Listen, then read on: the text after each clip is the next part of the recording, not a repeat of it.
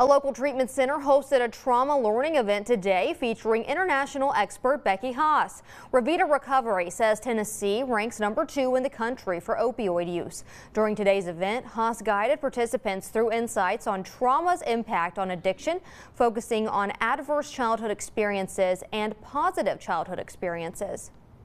I learned about the connection between childhood trauma and adversity when I was working for the police to reduce drug-related and violent crime. So it's a message that's really relevant to recovery, to understand that many that are in addiction have experienced things maybe dating back to childhood.